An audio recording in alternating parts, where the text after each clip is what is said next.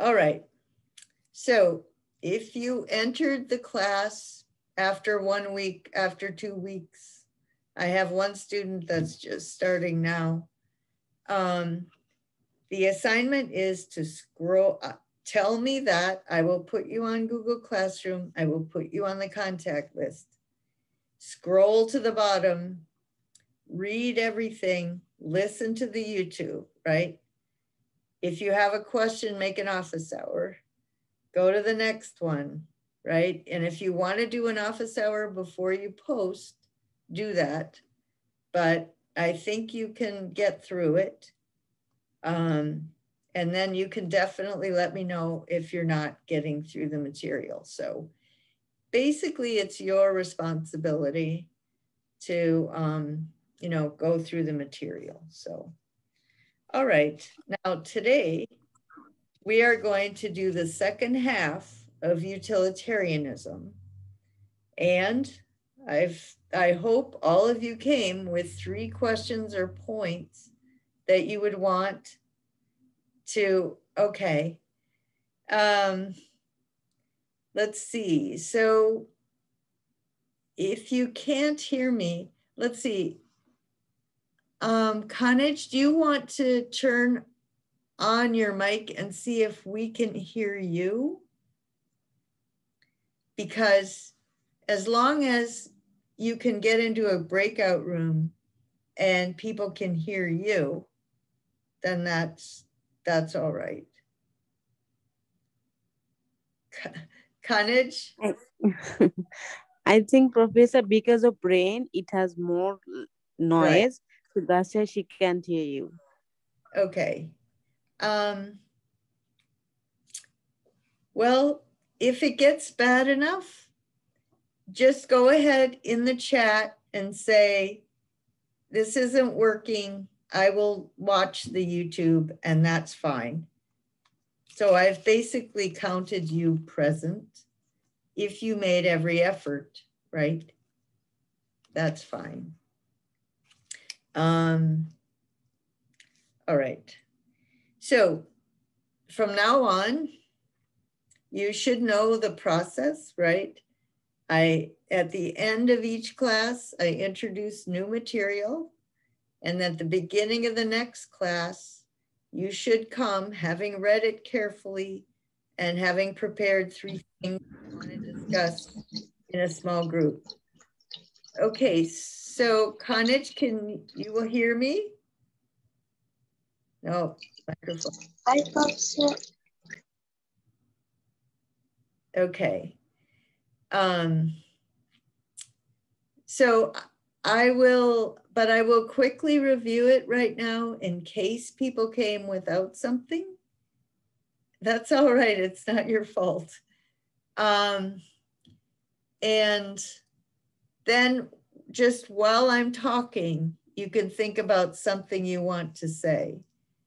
My main point is that this material is important because it's had such an impact on the formation of Western culture, and then we are exporting that culture. This is, you know, these are the ideas that have driven colonialism. And so you need, each of you comes from a different country. Your countries have been affected differently. So I want each of you, you know, to have your own view of the impact of these ideas on your life or your country's life. But there's also a sense in which these are just philosophical questions that you can ask yourself, like, what do I think about this? So this is what I'm going to start out with. We will have a breakout session on utilitarianism and on liberty.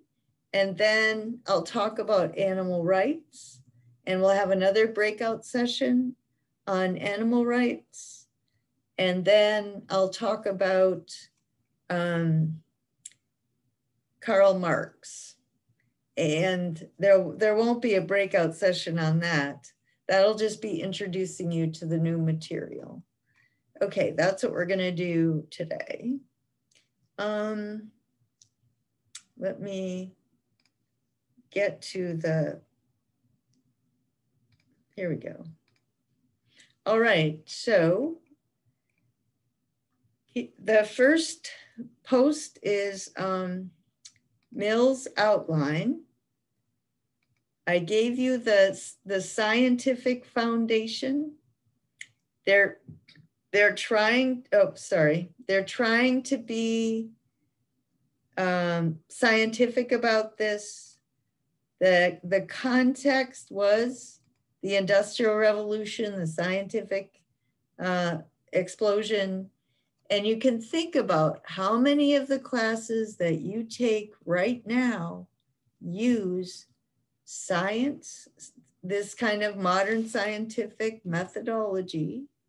How many of them study the natural world out of the context of ecology or the biosphere or the ecosphere? They just study it in a vacuum because that was the original model. Because you want to use, in order to, the goal is to have power over nature. And Mill was on board with that. Utilitarianism was in favor of exploiting nature for human well-being, but they focused on, okay, how are we going to create a culture that's based on the same methodology, science and social science. So studying human beings, and we're going to study human behavior, and we're going to develop a science of how to condition people so that everybody will be happy, right? All right, they insist on facts. Okay, so the greatest happiness principle. So if you didn't come with anything, think of something you want to bring up in your group that I'm saying now, right? Is this a good foundation for society? Happiness, pleasure, and the absence of pain. Is there any other alternative? Is it true that all of our beliefs in God are really about our associations with pleasure and pain? Do you think that our conscience, our sense of right and wrong, is purely a matter of conditioning, right? Or is it partly human nature and partly culture? Or, I mean, that would be the alternatives. Obviously, we don't agree, so it couldn't be entirely human nature, but is it a mix of human nature and culture, or is it purely the blank slate? So that's another question. Okay, so he's arguing that this is the only possible foundation for society. Do you agree with that? Do you agree that the higher pleasures are actually more pleasant? Do you agree that everyone who has been exposed to both will favor the higher pleasures, right? Okay. Do you think that most people think of happiness as not to expect more from life than it's capable of bestowing, right?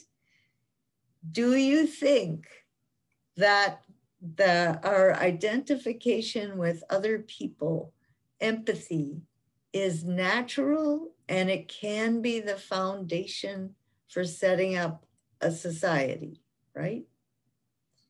Do you think that the reason people seem to prefer lower pleasures is just because they never had a chance to cultivate the higher pleasures? So it's society's fault if they don't. What do you think that what prevents people from being happy is the society that they live in? Okay. And this is, again, returning to that higher pleasures are more pleasant. Do you think that's true? Do you think that the people running the society need to be people who happen to have been conditioned for the higher pleasures, like John Stuart Mill? And so they would have the insight to know how to structure education, how to structure healthcare, whatever.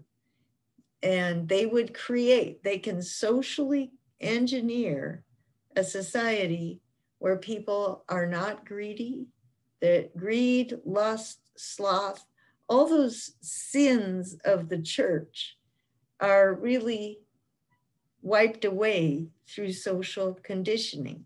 Do you think that's true? All right, that's number one. Number two is Bentham. Let's see.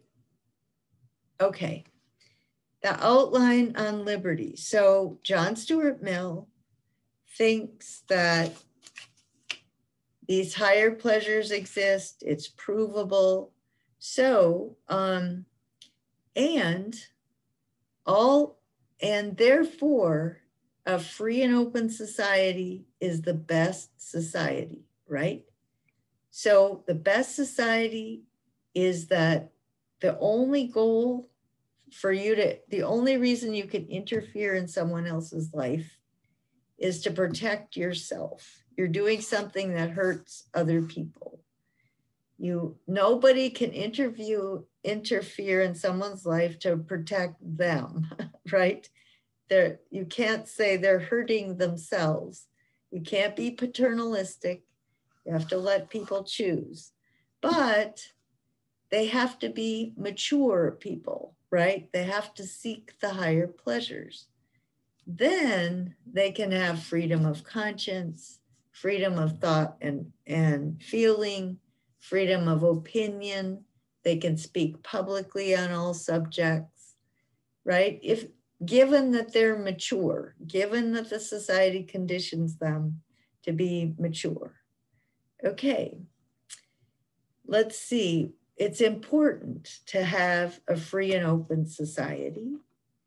It benefits everyone in the long run, but John Stuart Mill says it's unenlightened, right? Any enlightened, mature person knows that people shouldn't be free to raise their children any way they want, because then the children won't come out mature and they'll abuse their freedom and everything will fall apart. Do you agree with that? Do you agree that children should be taken out of homes where the parents are not raising them for the higher pleasures, right? Okay, this is the harm caused by intolerance. And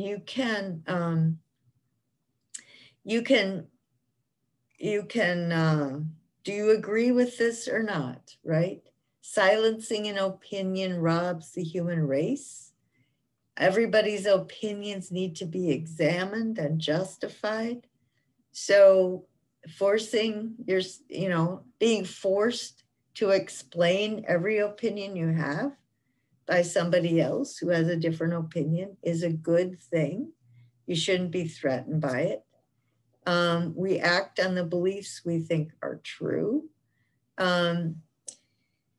But we have to be publicly accountable to what we think. Given that most people's judgments aren't that good, it's still, there is this preponderance overall. There's a quality of the human mind where people are capable of correcting their mistakes, discussion, and experience. Do you think that's true? Do you think wrong opinions gradually yield to fact and argument? Okay. The relevance in my country right now is, I don't know if you know about QAnon and conspiracy theories and all this stuff, right? So Americans obviously have free speech and freedom of opinion, and they're posting all this stuff on Facebook, right? And Facebook even censored, right? They shut down Mr. Trump. But that's this huge issue, right? Freedom of speech. But John Stuart Mill would say these people are not mature. Well, what are you supposed to do? Tell them, you're not mature, Mr. Trump. I'm shutting you down, right? He's not going to think that's a free and open society. So do wrong opinions gradually yield to fact and argument, which is democracy is at stake in my country, right? Are enough people going to believe the election was stolen, even though it wasn't, to actually collapse our democracy and destroy free elections? That's the question in my country right now. Now, the question to you, each of you are in a different country with a different situation, but I think your countries are always wrestling with these same problems. So he's giving this wonderful impassioned argument for the benefit of having a free and open discussion about everything and how harmful intolerance is. All these wonderful people got crucified. But what about Donald Trump and John Stuart Mill, right? They disagree. And Donald Trump, well, I mean, when Donald Trump talks about those elites, the establishment, right? Those are the people that have policies. Those are the people that try to reason with the public. And Trump just, trashes them all. And there's a certain percentage of people that happiness is me wanting to live however I like. I can wear a mask if I want. I don't have to wear a mask. I don't have to get vaccinated. I can still go anywhere I want. I can do anything I want. That's happiness. And anything less than that is tyranny. Okay, what are you going to do about that? Mill would not agree with that, but 30% of the people in my country would just call John Stuart Mill one of those awful dictatorial elitists that are trying to tell us what we have to do, right? The government is trying to control our breathing. Those elites are trying to control us. So I want you to get a sense that people use this kind of language, and they use it in a way that John Stuart Mill would not approve. But what can you do about it? So is that true in your country? Are people's ideas of happiness, pleasure, and pain, are they enlightened? Are they corrupted? Is it because of lack of education? Is it because of political manipulation? Things like that. So that's Mill. Then Bentham had, okay, let me do Traub here. So this is a reminder that, oh, come on, you. It's always worked before. Come on. Okay, whoops. All right, so let me see if it'll come through. Oh boy, it's just stuck. All right.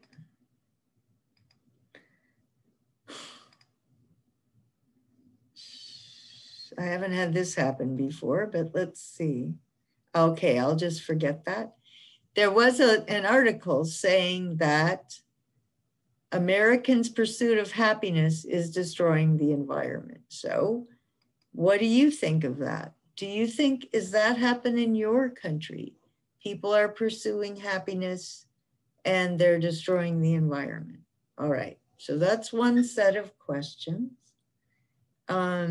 All right, so I'm going to put you in groups. Is everybody okay with that now? Yes, Professor. Okay. Now, are there some people who want to volunteer to be the leader? So I make sure every group has somebody that's sort of taken it on. You know, they can start the discussion. They have some points they want to make. You want leader? Volunteer? Yes, well, I need some volunteers. I need, gee, there's only 11 people in the class today. Wow. Yes, then three or four people, yeah, one in one group. I can do that, Professor. Okay, so there's one. Who else? Somebody else gonna volunteer?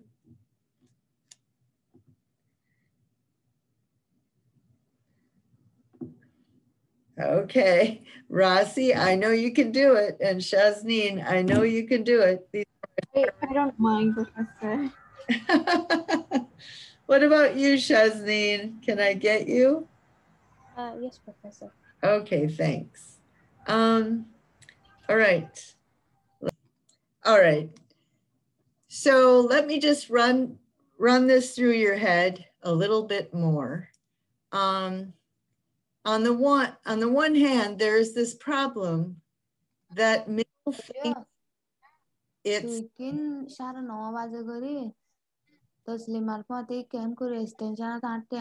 wait a sec. Who's there? Somebody needs to turn off. Okay. Somebody's microphone is on. Let's see. Professor, you can mute her if you want. You can mute her. Yeah, okay. Hey, Shamima. Shamima. Okay. All right. Sorry, Professor. Okay. So here's the way I want to complicate it. Okay. The first complication is that Mill thought you could prove empirically through scientific method that some pleasures are higher than others. And people would agree that some people were raised that way and those people should lead society, that we are blank slates. We can create this utopian society through social engineering, right? And then we can let each other live however we like, right? Then we get a free and open society. So it has to include removing children from their parents. All right, so what has happened? So the question is this a good model for environmental protection? Are people going to really listen to that principle of happiness, pleasure, and pain and think right away, oh yeah, I have to be an environmentalist? Or do people think that politicians who really want to stop climate change, they know that every single thing you do does harm or help other people, okay? So in theory, as long as it doesn't harm somebody else, you can do whatever you want. Well, with climate change, almost everything you do harms somebody else, and people aren't aware of that. So what if, and this is happening, right? Governments will try to stop plastic. In Europe, they tried to ban plastic bags. This does not go over very well, right? It made people annoyed. What about if companies cannot make fossil fuel vehicles anymore? What if you have to turn your vehicle in? What if you have to get a solar panel on your roof? What if you have to get, you know, all this stuff that really has to change? And the politicians are going to say, but it'll make you happy and everybody will be happier because every single thing you do affects other people.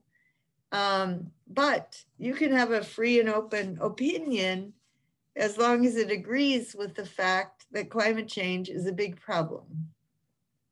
All right, so I don't know about people in your country. People in my country really have a hard time with that, right? They want keep the government, I'm not hurting anybody, or it's just a bunch of elites and they think it hurts somebody, but that's because they want power. It's just a power grab.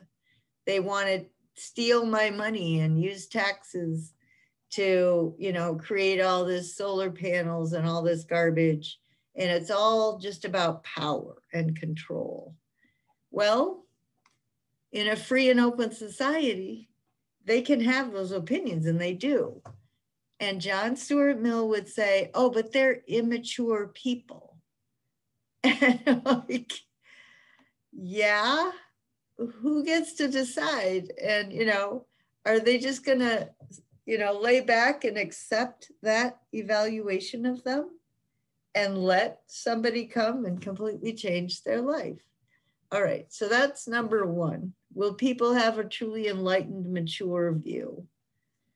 Point number two is what this philosophy was used to justify colonialism, right?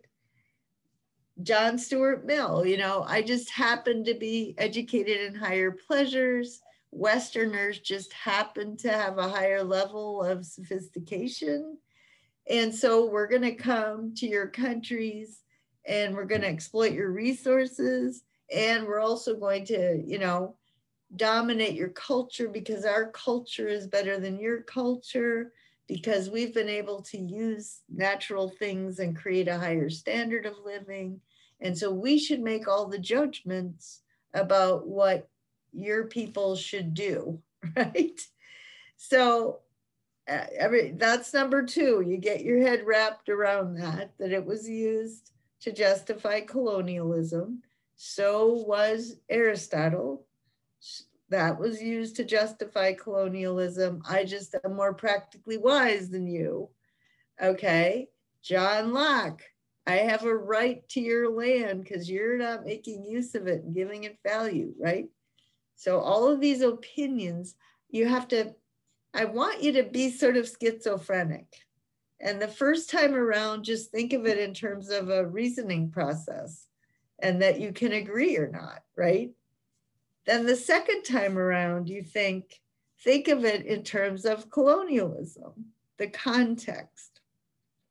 So I do want you to, you know, to see things from these radically different points of view and understand how powerful philosophies are, because they have the capacity to either enlighten people or completely pull the wool over their eyes, right? So, let's see, just to sort of summarize what we've done, right? This is a big paradigm shift from ancient to modern. And then Locke, okay, so Westerners exported this view that science and religion are totally at odds, or else that Francis Bacon says science tells you the power of God and you're supposed to use that power for human well-being. And the Bible tells you the will of God. This is your morality. But in scientific method and religious belief are totally different. So we split that. There was this big war between the scientists and the church. Bacon said the purpose of knowledge is power. How has that been used to generate? It's generated huge wealth, well-being, but it's also generated environmental destruction. And we're so in love with their ideas, we can't adjust to the reality. Then you had Locke's view of property, right? That justified colonialism. That really runs against any kind of environmental protection. Then you have Kant and his idea of pure reason. That's the engineer's mentality. And that's developed into artificial intelligence and computers. All of that stuff is, you're perfectly good at it without being at all anything, without being an environmentalist. Because environmentalists tend to be ecologists, right? They study the ecosphere and the biosphere. This kind of reason, no, it's out of context. It's a pure idea. And so he even thought humans have no direct duties to animals, right? Our reason is infinitely valuable and infinitely different from the natural world. So we have that. That also justified colonialism because Westerners just happen to have their reason more cultivated, or else they naturally have more of it, whichever. But that justified colonialism. And now we're into this, okay? So to what extent do you think people in your country are brainwashed by these points of view, these philosophies? To what extent do you agree with them yourself? And to what extent, have they been used? So I'm going to let you take a break. And then after the break, we're going to go to Bentham's Pleasure and Pain. And then we're going to go to Singer's view of animal rights, which is based on Bentham's view. So why don't you take 7 minutes? Is that okay? I have 9:59. Oh, what do you have? You have 8:59 maybe? So, is it okay, Professor, to give 10 minutes? Well, I was going to give you 2 different breaks. So, oh, okay. Yeah, I was going to give you 2 separate. I got a total of 15 minutes. So that was okay. So go ahead, take a break, walk around, get something to eat. And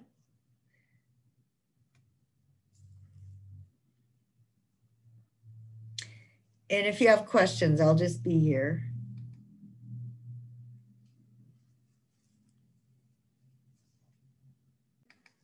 Okay, I hope everybody's there. I think it's been about 7 minutes. It hasn't been much more than that, but I think I'll get started here on the next piece, right, of the puzzle.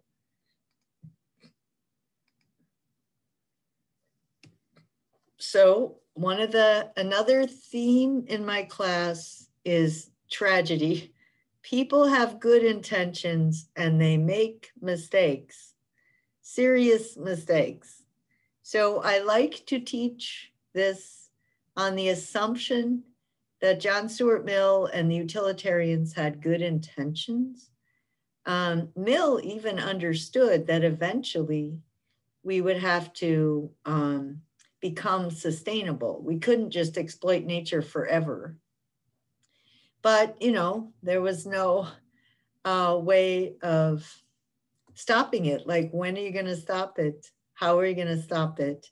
He just thought if people seek higher pleasures, if they get raised correctly, they will make good judgments about how to become sustainable when it gets to that point.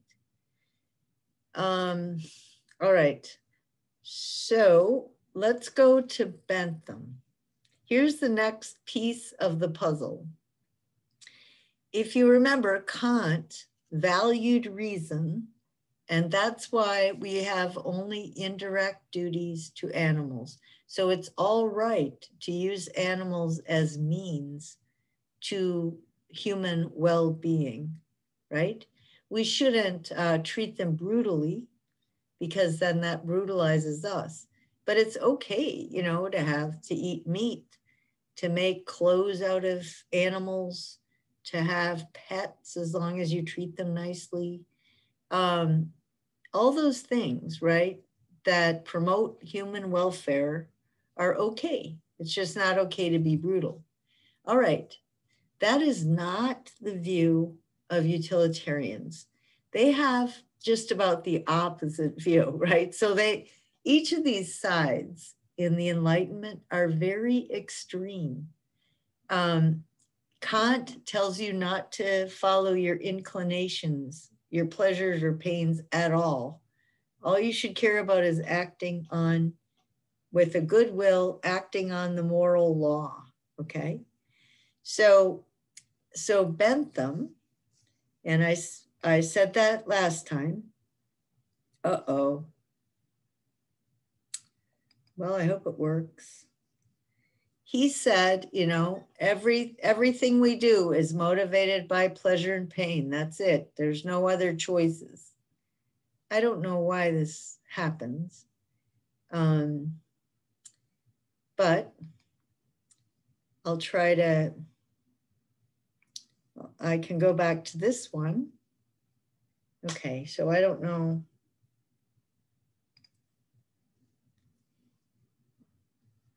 I don't know why my machine has sort of stopped opening up documents, but all right.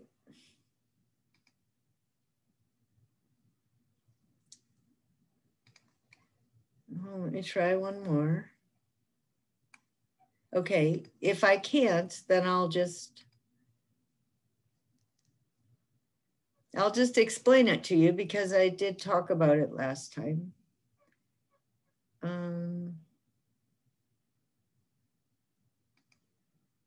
Okay, so the difference between Bentham and Mill was that Bentham said there's no higher pleasures. That's your opinion.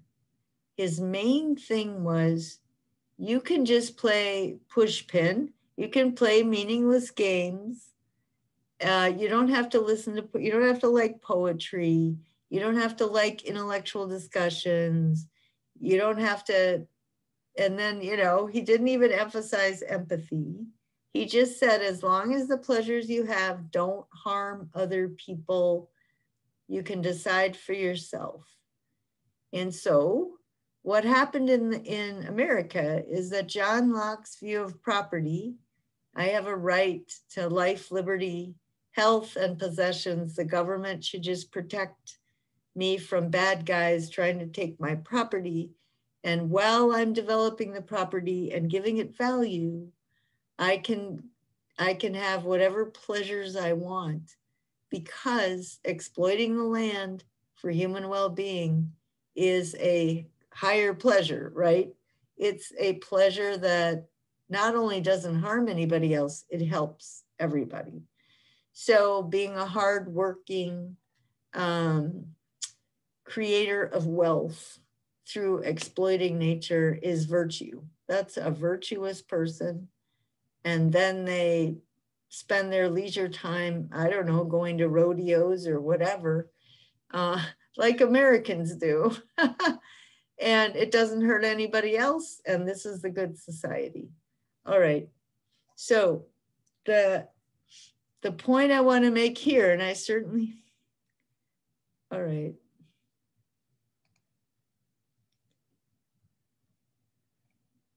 Anybody have an idea of what's gone wrong? Or I've never had this happen before.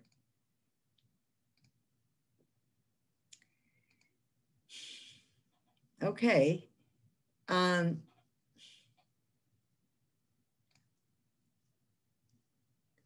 my goodness. I don't want to have to deal with, okay.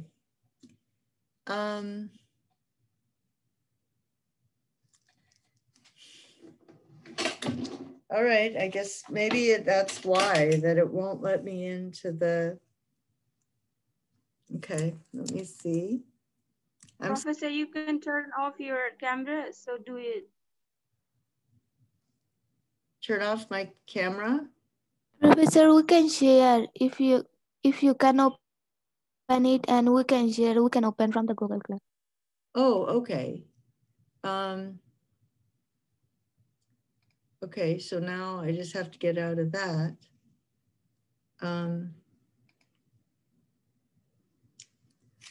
Oh, stop the share. All right. Okay, so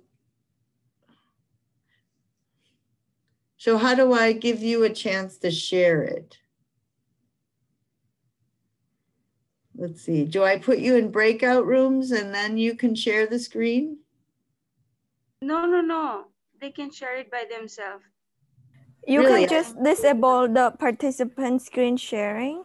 You just enable it for us to share, then we're able to share. Okay. Okay. So on participants, okay. Is there a screen share thing on this? I have all the participants here. So now how do I give you the permission? Ah, no. Let's see. Okay, it allows you to unmute yourself. It allows you to rename yourself, but I don't have anything where it says that you are allowed to. No, Professor, I think your screen is already off, yes? So they can share their screen. Oh, already? You can? Yes. Anyone who wants to share the materials with us, they can directly share. Okay. So does that mean you all can see something that do you all have some screen that you can see what Bentham said? Yes, we can just go to Google Classroom and open it, then we'll be able to see it. Okay, because I have a paper copy in front of me that I can look at. Okay, so why don't you turn to that, to Bentham. And, all right. Oh boy.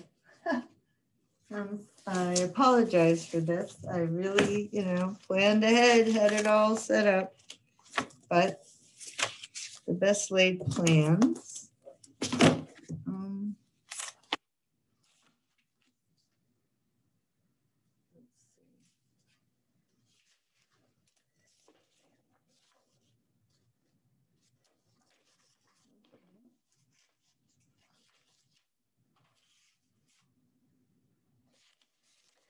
All right, I'm just gonna have to wing it. I guess I know, in general what he says. So Bentham's idea is that what motivates us is pleasure and pain. And you can call it a sense of duty, but it's because you take pleasure in your duty. You can call it the religious sanction that God, I do what I do for God, but Bentham says, well, that's because you associate pleasure with going to heaven or pain. So it's really pleasure and pain that's motivating you.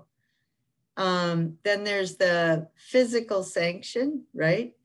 That you get burned if you put your hand over a fire. So that motivates you. And then the political is the threat of going to jail or the threat. And then there's the social sanction, the threat of losing your friends or losing your status. So he just reduces everything to pleasure and pain. Now, what I want you to turn to is Peter Singer's Animal Rights. So that was one of the files. So Animal Rights is,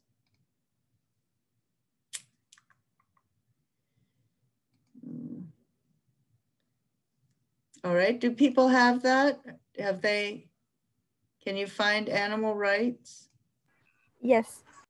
Okay, so if you look at Peter Singer, what he's saying is that every liberation movement, people are always thinking that they're better than somebody else. So you had racism, sexism. So every one of those movements, people gradually expanded their minds and realized, that the discrimination was wrong. And so what he's exposing on this one, and I'll just put you in your groups to explain it to each other, but instead of sexism or racism, in this case, he calls it speciesism, right? That you favor your own species. And he's saying that's illegitimate. There's no reason, because what he says is that rights should be determined by your sentience, your capacity to feel pleasure and pain. If you have a capacity to feel pleasure and pain, then you are deserving of legal protections against people who would harm you. So sentience is the, oh gosh, all right. So why don't you break into groups and talk about that? Do you think that animals should, well, by nature, they have rights because they're sentient. And a society that really functions according to the truth will give legal protections to animals. All right, why don't you, is that all right, guys? You think you can handle that?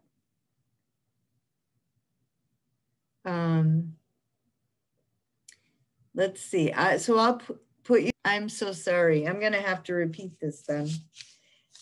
Okay, so Peter Singer starts with Bentham's view. Bentham says that everybody has an equal claim to their interests, their happiness, their pleasure and pain should count equally. And their interest depends upon the fact that they're capable of suffering. So nobody should be treated in a way that would increase their suffering. Everybody's capacity to suffer counts equally. So what Peter Singer does is he just takes that capacity and says, well, Bentham, you should have applied that to animals because animals are capable of suffering.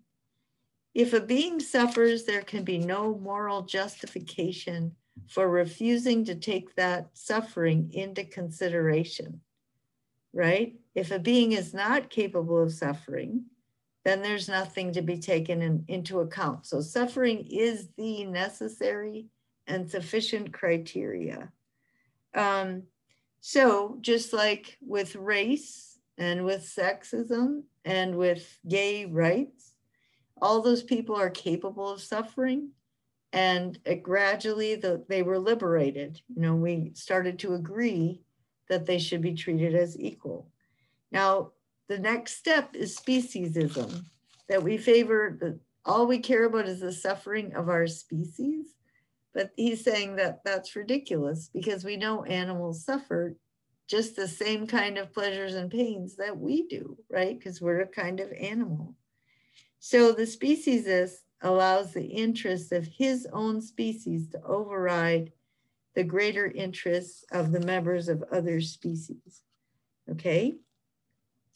And then Singer condemns meat eating because he says we don't really need to eat meat. We can live healthy lives without it. And so it's just a matter of our taste. So we're basically using other animals completely for our own unnecessary needs.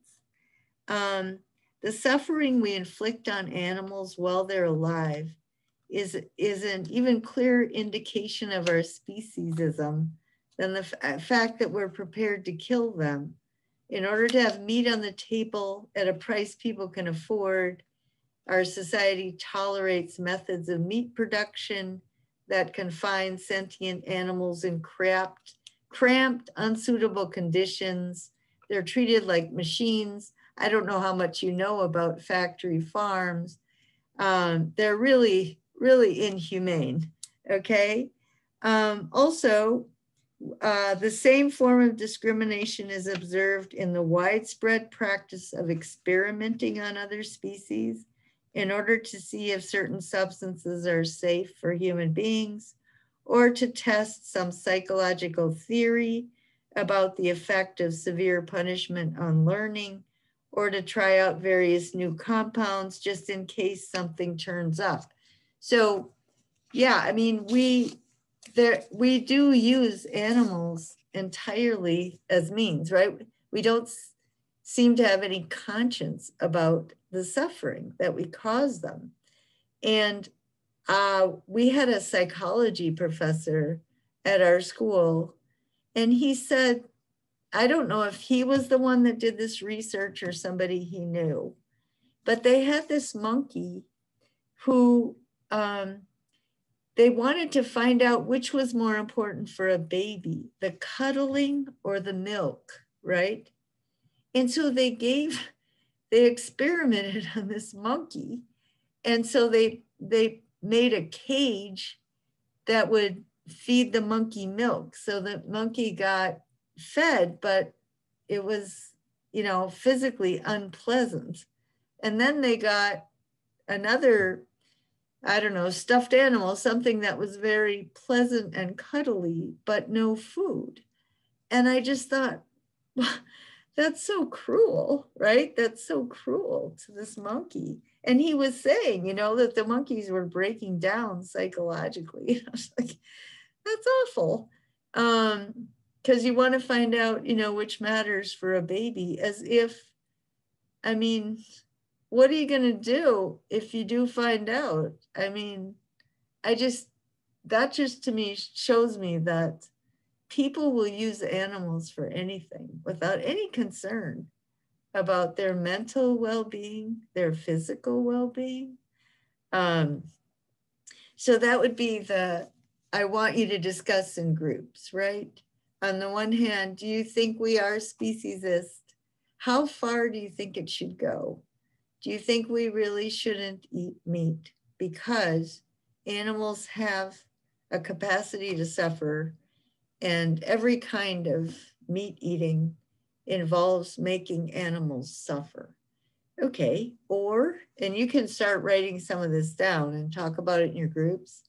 Do you think small farms where animals are treated decently until they go to the slaughterhouse, and that's done quickly with the minimum amount of anxiety, like they don't know what's going on?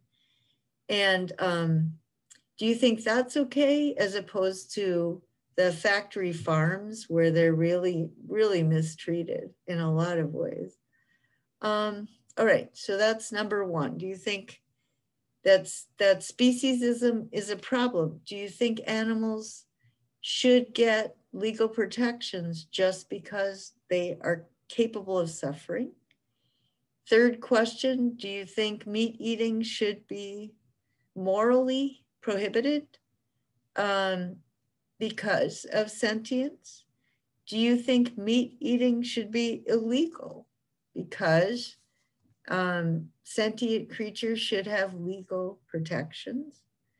Do you think experiments that work on cancer or Alzheimer's, but they harm animals, are okay, whereas experiments about mascara or making perfume stay on long enough, or really superficial goals like that, that's not okay? But if it's something that really does help human beings with some serious problem, that's okay? And then the last issue, and I would like you to talk about this, is that people like Peter Singer don't have any trouble with early stage abortion, right? Because in the early stages, a fetus doesn't consciously experience pain because their nervous systems aren't developed enough. So it's only at a certain point of development where a fetus actually becomes a sentient animal, right? A sentient member of the species. So do you think that abortion should be legal, and that should be the reason why it should be legal, right? And then the last thing is, what are you going to do for people who are in a vegetative state, right? Maybe they had some kind of accident. There are people in vegetative states, right? They're not conscious of any kind of pleasure and pain, suffering? Do you think it's okay to let them go, right? Unplug their feeding tubes and let them die, right? Or should we preserve human life in any way possible because it's human, because, you know, favoring species, our species, not any other species? And one of the big problems with that is that in cases like this and in the end of life cases, our interventions are so unnatural, right? We just have many, many unnatural ways of intervening. But if your criteria is sentience, right? As long as people can suffer, they're still alive and we should try and keep them alive. What if somebody has a really painful kind of cancer and they want to die? Are you going to allow them to die? There, in our country, there's a lot of fights about this. Can we treat other people? Can we treat ourselves just like sentient creatures? And when it gets painful enough, we just stop eating, right? So euthanasia, how do you deal with that in terms of sentience and how human beings should treat themselves and each other? Should sentience be the ultimate criteria, or should there be some other special thing, right? Human beings are special, and so they should be kept alive as much, you know, they shouldn't ever treat themselves as mere animals, right? Kant would just go crazy against that. All right, so is that enough for you? I hope so. I hope you've taken some notes and you have some topics to talk about. And I'll put you in groups again. And then, so I'll put you in groups for like 12 minutes or something, and then I'll give you another 7-minute break. And then I'll start with Karl Marx. Any questions? No, Professor. No, Professor. Okay, so you think you can handle this? Good.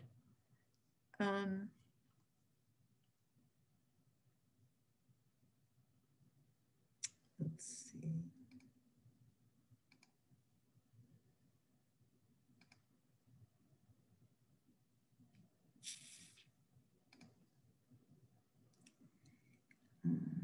Shazneen, Russ, Elsa, okay.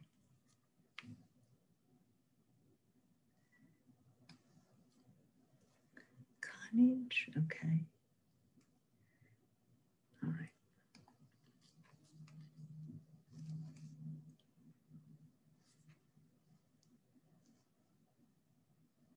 Okay, I did finally figure it out. I finally got into my Google account, my AUW account, and I think I can get the documents now. So,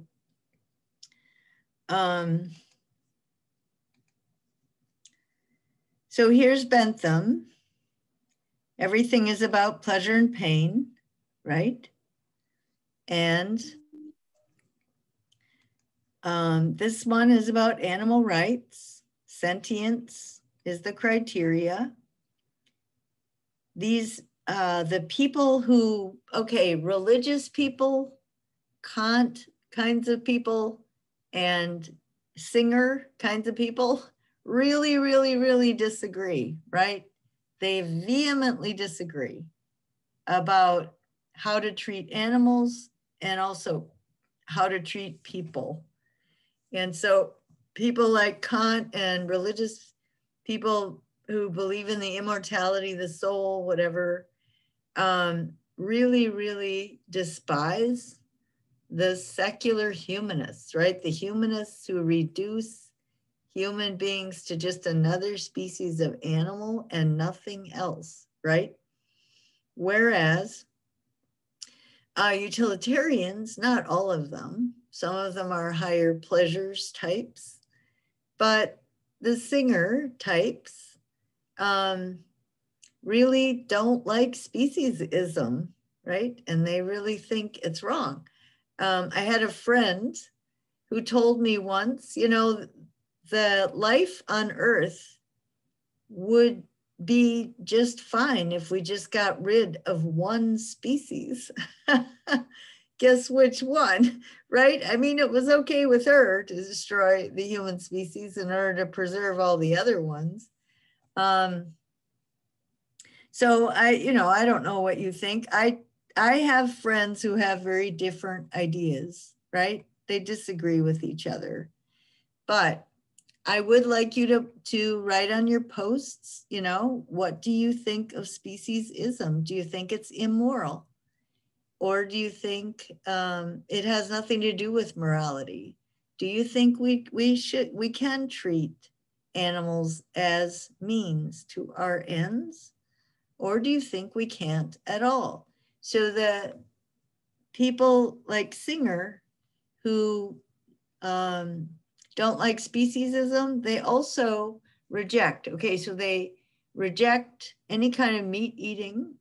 They also reject zoos because zoos are set up for human enjoyment, right? Entertainment, to make money, whatever. And they reject experimentation on animals. I mean, if you take it to its logical conclusion, it's very different from the way the societies are structured right now. Okay, so that's for your post. I would like you to have a post about utilitarianism. There are many, many different aspects of it that you could write about. And I'll just take a moment for questions. Do you have any questions about utilitarianism?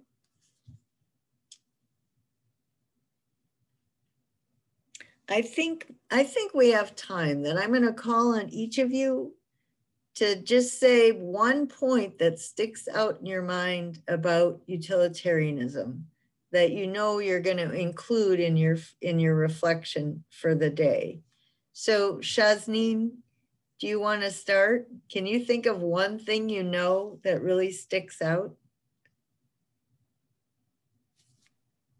Professor, I think in terms of happiness, pleasure, and pain, that can mean different things to different people because they have different perceptions. And so happiness to one person, like how one person would say happiness is, good mental health, and another person would say happiness is having enough money.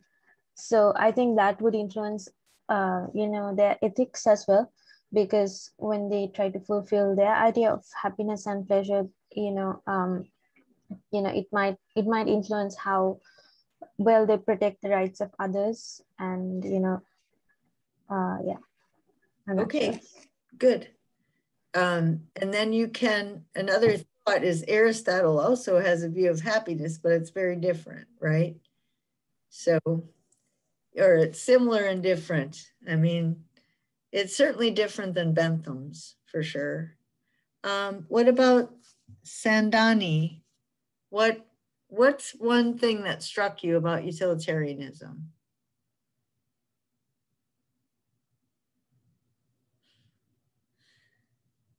Okay, so I don't know if you can hear me or what, but if you can, you can speak up whenever your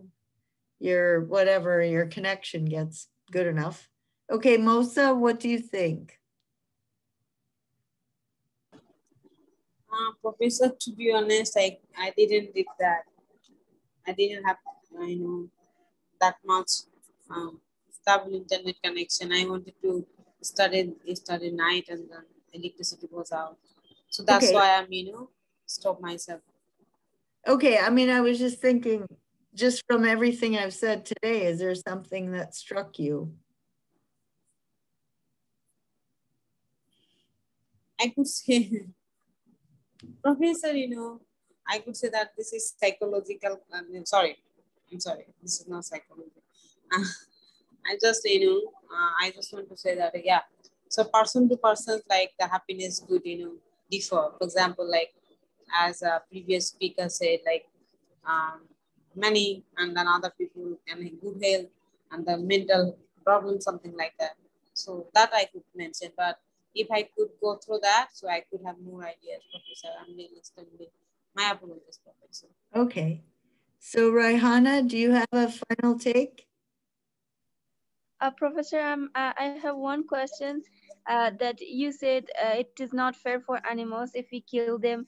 So why human beings kill animals? Well, for food, right? So if it hurts them, so why they are killing animals? To eat them. Yeah.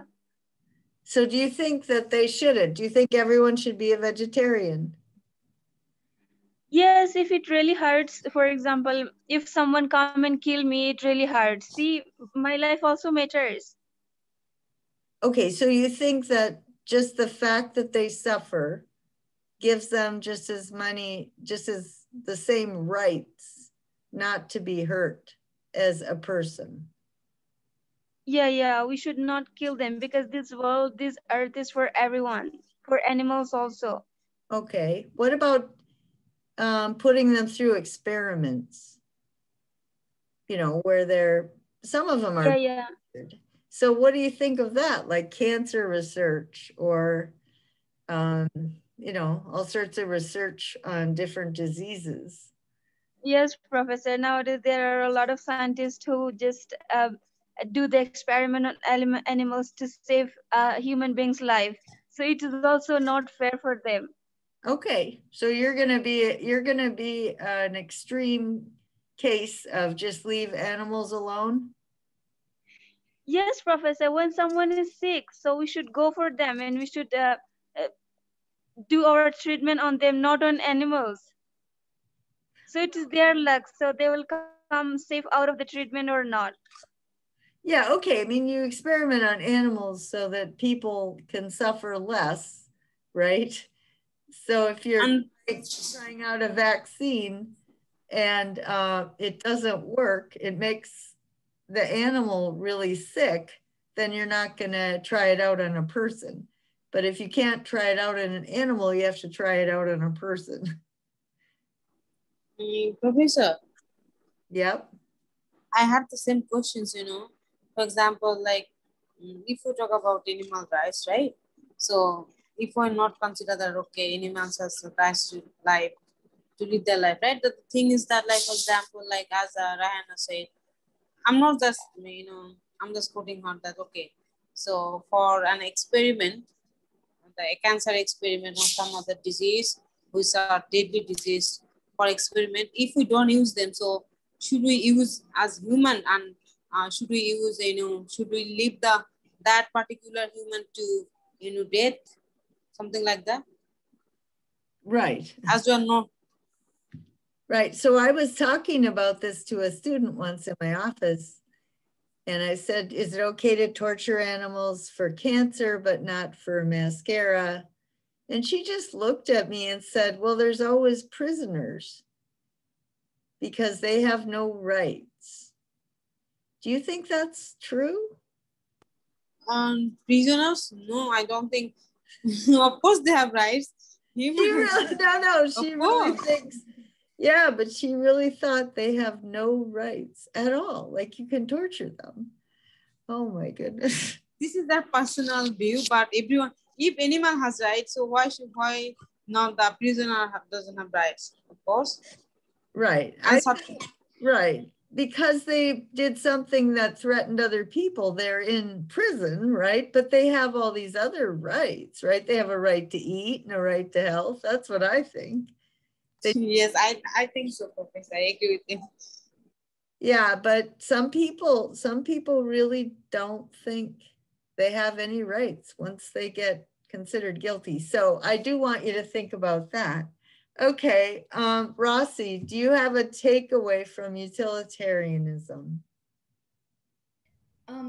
I do have a quick takeaway in terms of the happiness, the greatest oh God.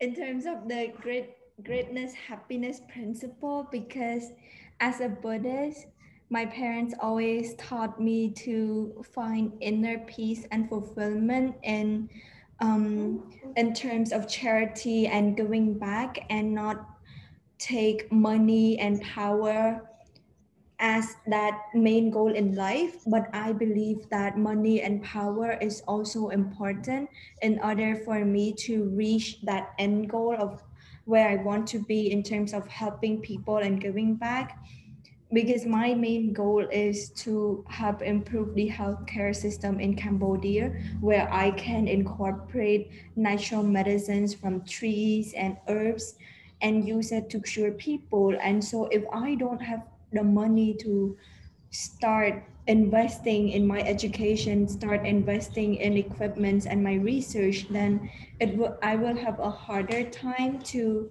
gain that knowledge, to gain that, to research about that connection between natural medicine and how I can incorporate that into modern healthcare. And without the power to introduce my work into society, people will not listen to what I have to share, and then my work will be gone and it will be just a piece of nothing. So I believe that money and power is also important, and it's like a stepping stone in helping me to achieve where I want to be, but it shouldn't be that end goal in life. My end goal is always clear, and it's to give back and help society. So throughout my journey in life, I keep constantly reminding myself of the words that my parents teach me, to not take money and power as that, to give it the utmost importance. Right. That sounds Aristotelian, right? You want to maximize flourishing. So you want to have some money, but not too much money, right? And money is for the sake of helping people flourish. Does that make sense? Yes, Dr. Beck. Yeah, okay. So that sounds Aristotelian to me, because, but you know, utilitarianism, Bentham would say, well, that's your thing and somebody else's thing is something else. But I think Aristotle is more demanding, right? You should find your talents and then cultivate them and make all that effort, right? Rational ambition, all that stuff. So when you have utilitarianism, it doesn't by nature make a lot of distinctions about rational ambition, rational pride, friendships based on some common good, sociability, sense of humor.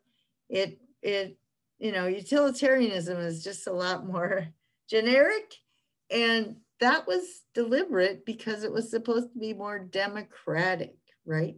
Everybody's free and equal to define these things however they want, right?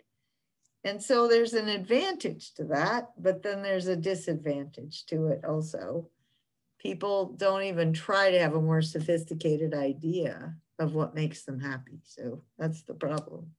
Ramisha, did you have something on utilitarianism? I would like to talk about animal rights. Actually, Okay. I think people have different perspectives about it. Uh, I think I should do some researches about it. When it comes to the animal testing, I guess it's okay to have animal testing for medical field, because it's not only for the betterment of human beings, but also for the animals. Yeah. Okay, so you also, you know, have to do a research paper at some point. So if that's really a big concern for you, you can pursue that further. Otherwise, for a post, you know, at this point in the class, just compare Kant's point of view to Peter Singer's point of view, just so you get a sense of how radically different people are. All right. Okay, so Jamie, do you have an opinion on utilitarianism? Yes, Professor. I do agree with Raihana because we shouldn't eat meat like our domestic animal that we raise them, we take care of them, and then we eat. It's not okay. I don't feel okay for that. Were you raised Buddhist, vegetarian, or is it just something you've decided? It's my opinion. Okay, that's what you're supposed to do in college. You're supposed to decide, right? That you can examine all the customs and habits you're raised with that you didn't have any control over. So that's the whole point. All right, good. Foreman, what do you think? Are you there?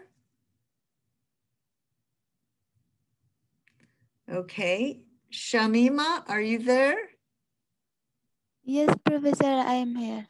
Okay. Professor, actually, I want to talk about animal testing. Is it like I want to know one question about like in Bangladesh and other countries, there is the zoo where a lot of animals are there, and even they for those animals they don't have any freedom, like they can fly and they can go anywhere. So I want to know about it. Is it like same the killing the animal, or is it like a stopping their freedom? Okay, so Bentham would say if it's giving them pain, right? Anxiety. I mean, there's evidence that if you put an animal in a little cage in a zoo, they really have mental problems, right? It's not natural. Yes, miss, I want to say about it. Right. Okay. So you can comment on that. And then you can, if you wanted to do further research, you can. I have a couple. Well, anyway, yeah, that's up to you. And another one is also like people are killing the animal for their diseases, like for their sicknesses. Like for example, is one animal, I don't know, I forgot the name, and that if you eat their meat like this, then your diabetes will be decreased. Is it like the people like think I forgot the name of the animal?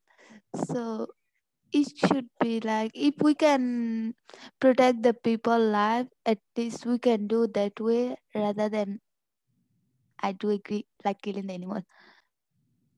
Okay, so is that scientifically true, or is that just sort of an No, miss, it is like people opinion, like people are doing like those things. I don't think is it like scientifically. okay? All right. So do you think that should be illegal then? And if like it is really, if we can protect like the people life, then it should be not 100% legally. Okay, well, you can just work that out in your mind, right? What should be legal and what should not be legal. All right, Kanij, do you have something?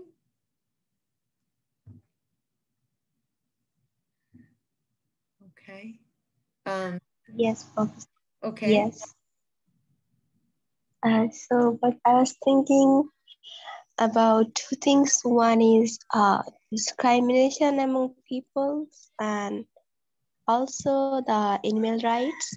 Because in our group discussion, we discuss among people, and it was based on country. It was really different. Like sometimes back in Cambodia, they make law that you can't kill cow or dog for meat. And also it's same as Sri Lanka that you can kill the cow for meat. But in Bangladesh we can, like, it's really normal here. So I think it's based on sometimes in country and culture also make good things or bad things in animal. So in that case, I think that's for me it's really simple, like, oh, kill cow for meat. But for other things, it's really hard for them. And I really hate that. I also think that domestic animals should not be killed by this. So what I think that animals should have their own rights, like their place and their food. But then also we can think another thing, that nowadays people are killing people over the power, right? Like discrimination among people. So it says democracy, we also have rights to raise our voice, but it's not. Sometimes if you talk against the government, then you have to be like government will kill you. So right now people are killing each other for the power. So where's the animal? Sometimes I was thinking like that. Absolutely right, Candice. Right. Right, Professor? People are killing people to have their rights, to have their, to fulfilling their goals. And then how about the animals' rights? That's really, to think about it, something. Right. Yeah. Okay. Yeah. The other thing that this reading is trying to emphasize is what is a free and open society, right? What does it take to develop it, to sustain it? What kind of education, what kind of attitude? So that's another complicated issue, right? Because John Stuart Mill, it's so clear in his mind, but Donald Trump, there's plenty of people that would completely disagree with that. And they would think that he's an elite person and he's just using all those reasons to justify taking control over other people. Okay. So, yeah. Professor, I have one more question actually. Can I ask that? Sure. So if you look, around the world, we could say that, like, for example, this is my, just general example, like in India, you could just, if you look onto that country, you could say that, okay, cows are, you can't kill that, okay, cow. And not, this is prohibited to eat cow's meat. So by my perception on that, okay, so if you are, if you don't have rights to kill that particular animal, but why should other, for example, the we are eating a lot of other animals, right? Right. For example, the hen and a lot of things, right? Or frying it or eating it. So how the people are categorize their animals, right? Because cow also have their life, and then other animals also, right? So I'm just thinking about that, okay, how they categorize the animals, right, Professor? Because different countries, different like, Right. It's an old custom, right? It comes from Hinduism. It's just an old custom and habit. And that's where every generation has to figure out, right? What sort of yes, customs and habits do we really need to get rid of? I mean, we need to get rid of the use of plastic, right? right. Yeah, there's just lots and lots of stuff. If you re-examine it, you would give it up. But the thing that bothers me is when people defend something just on the basis of habit, because of course, as a philosophy professor, that's not a legitimate reason, right? You're supposed to are just habits. You can easily change your habits and you know that you can. And so, you need to have enough strength of mind just to get rid of a bad habit. Like that really annoys me when, especially college students, like you're not that deeply into your habits. But when I have students who'll just defend whatever they grew up with, I think it's really sad.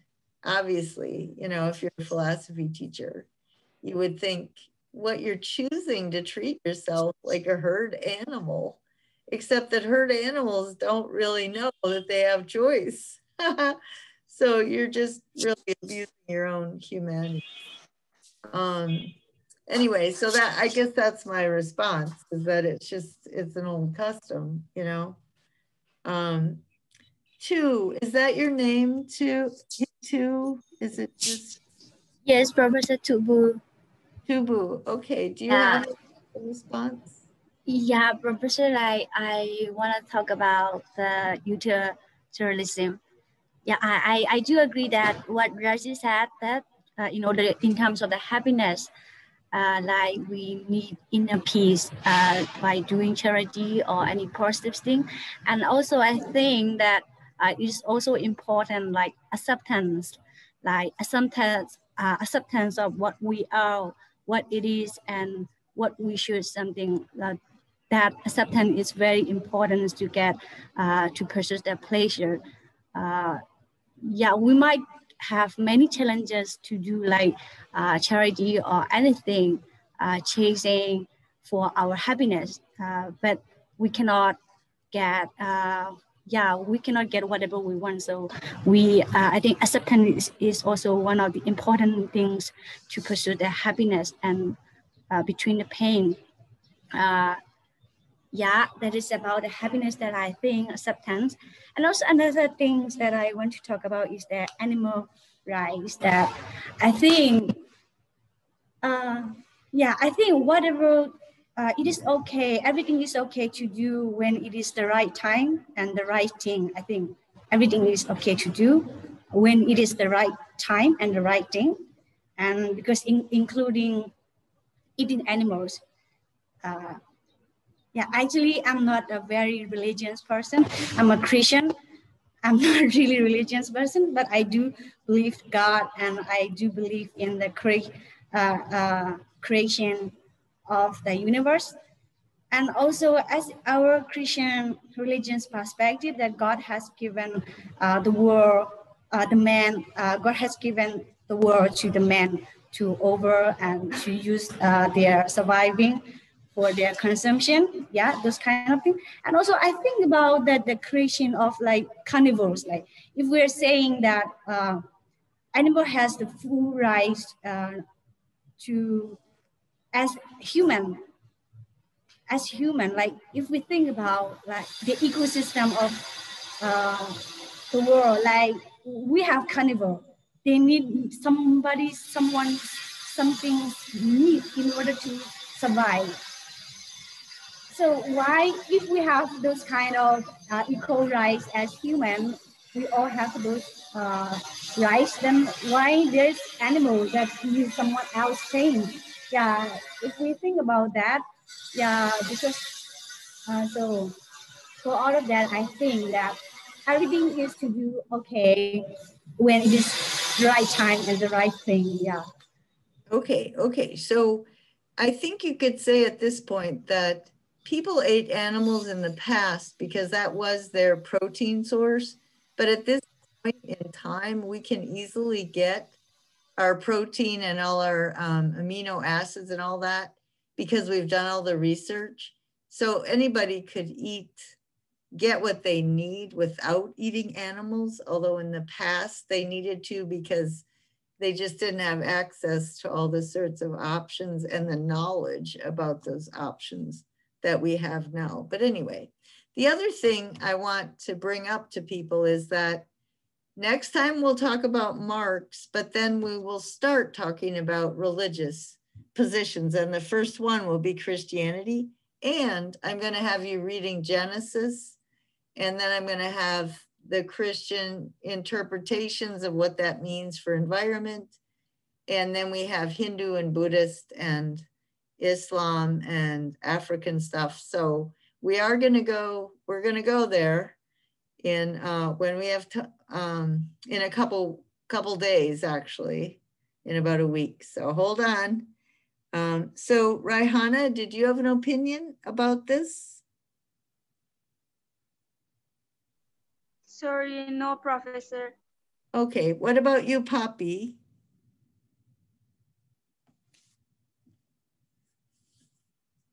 Are you there, Poppy? Okay. All right, so main wrap up with utilitarianism, thinking about the Enlightenment project of trying to socially engineer a free and open society of mature adults using science to exploit nature and social science to mold human beings and create a new culture, a completely different kind of culture. And they really believed this. They believed that the emotions in Homer, that human beings would be re-engineered, okay? Now, that isn't the way it's turned out. And you can think about, well, what went wrong, right? Where was the theory mistaken? Or do you think we just have to keep trying harder? More science, more social science, and we will get it, right? So that's kind of the wrap up on utility. It's had a tremendous influence. But now I want to talk about Karl Marx because he has a different take on all of this stuff. All right. So just in terms of the posts that I put up for June 9th, we're gonna, okay. So for the next class, Monday, June 7th, that's, oh yeah, that's today. It's, okay. The second part is about Marxism. And what does Marx say? So I gave you the order to read the material. Start with the reading from the manifesto. I will discuss the historical and intellectual context and all that. So I do try to give you pretty specifically what I'd like you to do. Let's see. Okay, so let me go to the outline of Marx, because this again is important because it's had such a tremendous influence on the development of global culture at this point. So what did he do? What was his context? All right, well, he grew up mid-19th century. He thinks he has the real final opinion of what is scientific and what is based on facts. Now, you know that today people disagree on what the facts are about just about everything. And during the Enlightenment, early on, people thought there would be disagreements, right? John Stuart Mill did not think people could disagree with them or Bentham, but Karl Marx did, right? He agreed with the blank slate, but he said there's just one aspect of the environment that molds people, and that's the economic system, right? So he disagreed with Locke's notion of we're born free and equal, and that doctrine of rights is all socially constructed. It has nothing to do with people. All right, he disagrees with Mill. We're molded by society. Mill's view of higher pleasures is just what his society valued. And also the people with higher pleasures were bourgeois capitalists, right? So Mill is just describing his economic system and his culture and calling it universal. And he's doing it to maintain power and privilege among the developing and developed, all over the world. This is the British when they were they were the empire, right?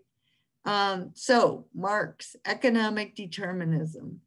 Let me just ask you some questions first. Let me get you thinking about this.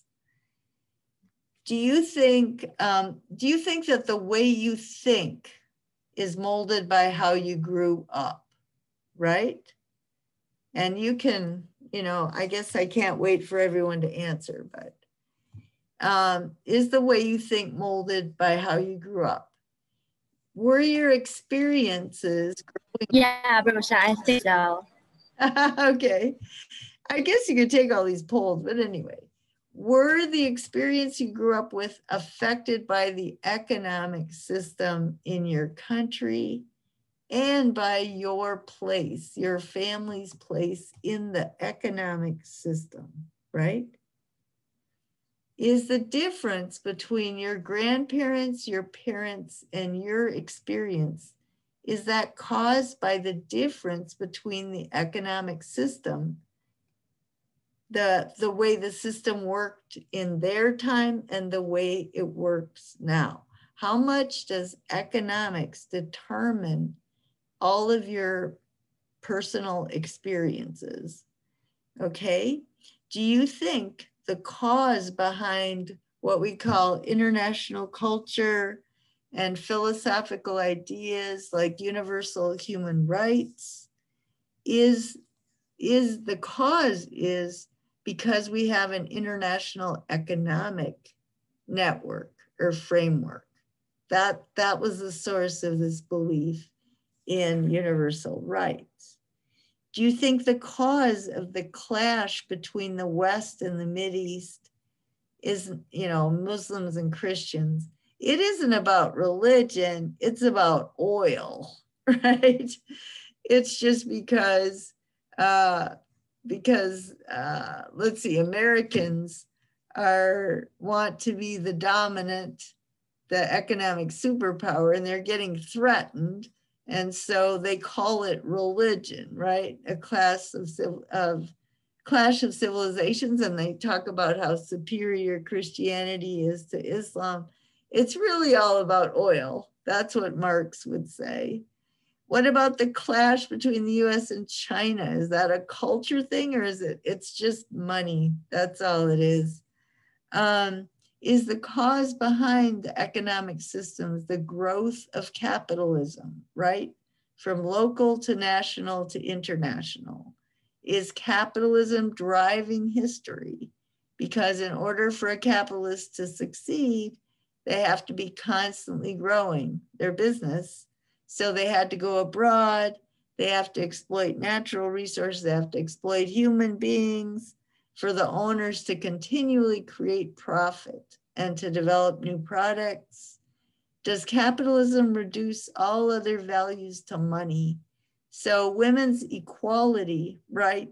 The only reason people value it is that women now can make as much money. They can work at jobs that are growing the economy. So all of a sudden, women, the way the economy works means that women would contribute to the overall economic development of a country if they go out there and work rather than staying home. So all of a sudden we believe in women's equality and blah, blah, but it's just about money. Let's see. Do you think racial equality is not about values and not about being enlightened and not about culture? It's just about money. When you had slavery, that was about money because it grew the economy, the cotton economy, right? You had free labor, but now that's not economically feasible.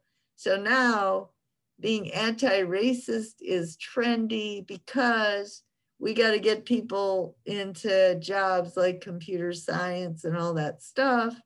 And if you oppress people, then they can't make as much money and contribute to the overall wealth of the country. So it's all about money. Do you think multiculturalism and all this stuff is really all about money? Because the richest capitalists will make more money if they encourage people to get along with each other. And it'll hide the fact that it's really about economic exploitation. No, we'll have these common values. Okay. Okay, the equality apart from sexual orientation, the real cause behind that is that gay people are just as good at computer programming and all those other jobs. And so if we marginalize them, they won't make as much money and they won't grow our economy. So that's why all of a sudden we value them. What about religion is the opiate of the people? It's like a drug. So when the economic system oppresses people and they don't have any hope of developing their natural capacities in this world, Then they start fantasizing about another world, and the people who are exploiting them feed them religion so that they don't rebel and try to make life better for themselves in this side, in this life. Does capitalism use religion to pacify the masses? Okay. Let's say, do they use their cultural tradition to cover up their real motives, which is wealth and power?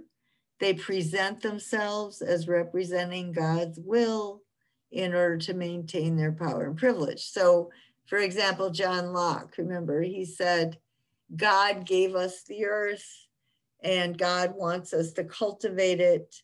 And so those lazy Native Americans aren't making it valuable. So it's okay for us to push them off the land or kill them because we represent God's will. And it also happens to be the way to get rich. Okay, does capitalism destroy culture and replace it with an international money-obsessed pseudo-culture? I mean, are you part of this capitalist colonialist problem or trend or movement? That's what I want you to think about. And Karl Marx. So it would also explain in many of your countries, I think there are Marxist parties or there have been Marxist movements. And I do think you should read, I only gave you 6 pages from the Communist Manifesto, but I do think you need to read it and understand it so you know why people are persuaded by the manifesto, why there are Marxist parties in the developing countries. Because the West claims to be superior and claims to be cultured and claims to be, you know, giving you opportunities to develop your capabilities or whatever it is. But really, Marx says it's all about money. It's all about capitalism. The educational system is really a kind of brainwashing to promote capitalism. And that's something, you know, that I know that you have to know English and you have to write English well. And I understand that that's a part of maintaining power and privilege. I just know that you can't fight it, right? And so I do think you should understand that, though. I mean, there's nothing inherently superior about English. It's just that people who spoke English happen to have the most control of the capitalist system. And so that's why, right? It all has to do with money. The political leaders are slaves to capitalism. They're puppets of the rich because of their campaign contributions, that the rich support anybody that will make laws in their favor. So that politics is not about justice or anything. It's just about having a system of laws, institutions, punishments, rewards that is driven by the richest people in the country to promote their interests. The rich control the newspapers and Facebook and all that other stuff. Capitalism has led to the urbanization of life around the world, and that's increasing at a really fast pace. So this is up to number 18 is a diagnosis, right, of what capitalism has done to the human race. And then starting with 19 is the solution, right? So Karl Marx, I think he's like a doctor who is very good at diagnosing a disease. Well, like you have the hiccups, right? So he puts a plastic bag over your head. Well, I mean, you get cured of the hiccups, but you get cured of a lot of other stuff too. So you can agree with Marx on his identification of the problems of a free market, capitalism. But his idea of a solution is to have no free market at all, right? The government runs everything. So that's his idea, a revolution of the masses, takeover of all private property, and the redistribution of all wealth, right? So right now, in terms of environmental problems, capitalism has done nothing but exploit nature, and we have to change that system, right? And the system is sort of like the sorcerer's apprentice. Like, you can't stop it. How do you stop it? And we have a couple articles about that. How the international capitalist system is designed to exploit nature. That's why I wanted you to read John Locke. That's why I wanted you to read the stuff that you've read. I know it seems unpleasant, but it's so important, because if you don't know John Locke's view of property and the way that it gets attached to democracy, you're not going to understand how difficult it is to change the whole system. Okay, in the past, it's always been, you're successful if you grow your business, right? Whatever it is, you sell something that someone else will buy and you're successful, your business grows. But that just involved exploiting natural resources forever, right? There was no limit. So that's the first set of questions. And then the outline of Marx is that he thinks everything is determined by an economic system. He disagreed with Adam Smith. Adam Smith thought the division of labor was good because you could make a whole lot more stuff. But Karl Marx thought it was bad because it just makes people, it dehumanizes people. People are just an extension of a machine. Okay, he has this concept of alienated labor. All right. So how many of you have had a job where you work really hard, you get all worn out, and you know your boss isn't paying you what you're worth because your boss is making a profit, right? In addition. So all this labor is alienating you from your humanity. It's alienating you from other workers because capitalism is competitive and it sort of pits people against each other. Let's see. It alienates them from nature because capitalism yanks things out of nature. And it's always exploitative. It's always evil because the workers never get paid the value for what they produced, right? The owner always gets some profit, some extra capital to invest in something else. And so money sticks to money in a capitalist system. Locke, that wasn't Locke's view. Everyone's free and equal, and they just work hard and they become prosperous. Of course, he didn't want money to be invented because he knew it would be a problem. Well, money got invented, and Karl Marx said it's a problem. All right, I'm not going to go. Okay. Capitalism creates a world in its own image. This is pretty much what I asked you before. Capitalism makes the family into an economic relationship. So I don't know about you, but in the US, people, when they decide whether to have kids, when to have kids, they always ask, well, can you afford it, right? So in the US, kids are really expensive because of the private sector. There's so much that parents are responsible for providing for their kids because our country doesn't tax people and then provide a lot of social services. So a family, it makes the family into an economic relationship. Families are uprooted to follow the job. So capitalist corporations, they'll move you all over, just, you know, wherever they want, whenever they want. And if you don't want to leave your extended family or your roots or some other value besides money, you just lose the job, right? So it's all about money.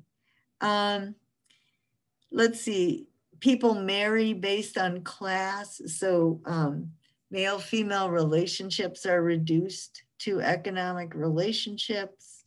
And because capitalism keeps growing, what Karl Marx said is that it's torn down all national boundaries. You know, people shouldn't identify with their country because it's all the same, right? The identification should be between the owners and the workers. And the workers need to recognize they're being exploited, and then they need to have a revolution, a worldwide revolution. And once the proletariat takes over, they will distribute power and wealth to everyone because they understand what it's like to be exploited.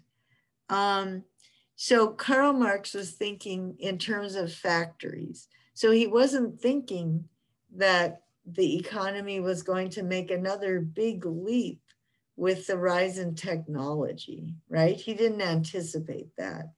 So what he thought was that you've got factories to the point where you can work 30 hours a week and meet your basic needs. And the jobs are not that difficult to learn, right? But now we have a high-tech economy. People need to go to school a lot longer to get the high-tech jobs, which means the state has to support them in higher education or in education all the way along. And you can't have people exchanging jobs all the time. So people have to specialize.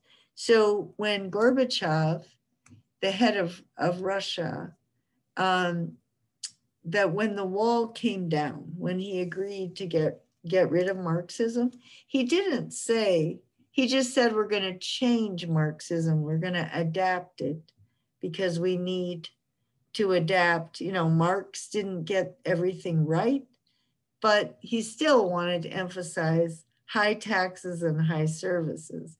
Now, what happened was very few people in Russia got very, very rich. So there's a huge gap. But that was true in Russia before the Marxist revolution with the czars. So the Marxist revolution equalized wealth to some extent. You know, it did have a function, but now oh boy, now they're really back to their old ways of having a very few, very rich people. Then the next thing is the ruling ideas, like the philosophy of every age are the ideas of the ruling class. So that's, you know, he would say John Locke's ideas are really capitalist ideas. And John Stuart Mill's ideas are really about the utilitarians wanted to take over power from the aristocrats. And so Marx would just deconstruct all these fancy ideas about religion or anything like that and just say, you know, Bentham said they're all about pleasure and pain, but Marx said, no, they're all about money. Okay, so, all right. So what I say is that each of these people defines the highest good in a way that just happens to give them power, right?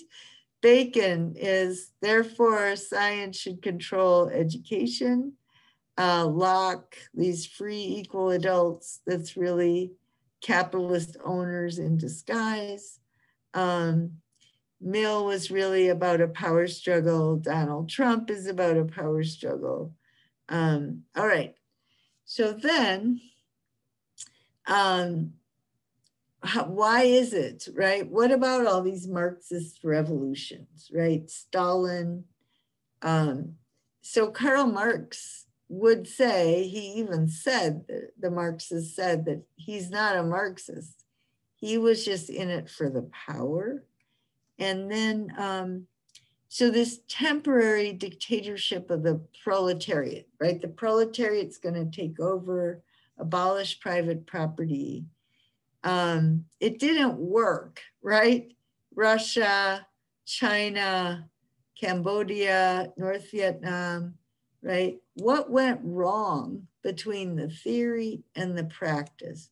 And this is where I'm really interested in what students who come from these countries, right, have to say. Like from China, I know when I was in China, they said that the opening up policy, they say it's socialism with a Chinese character, right? They haven't abandoned socialism. They just have adapted it to the current situation.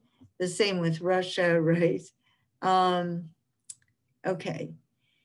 So let's see, I guess the Marxist analysis of the social changes in our time is that computers and technology have become the dominant means of production. So we've had another wave of international economic development.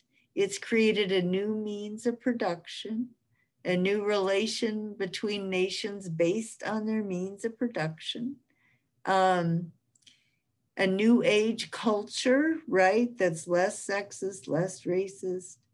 The new economy has created a new kind of marginalized class.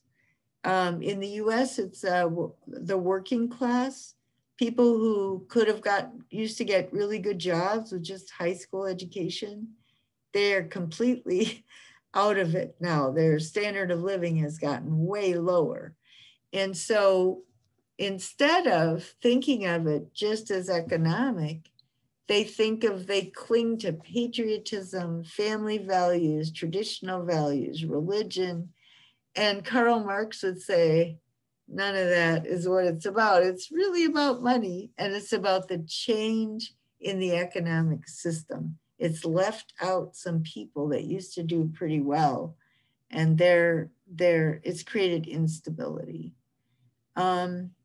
So you can think of this in terms of your countries, like the very fact, compare yourself to your grandparents in terms of how computer savvy you are, how much you expect that computers are going to play a major role in whatever career you get.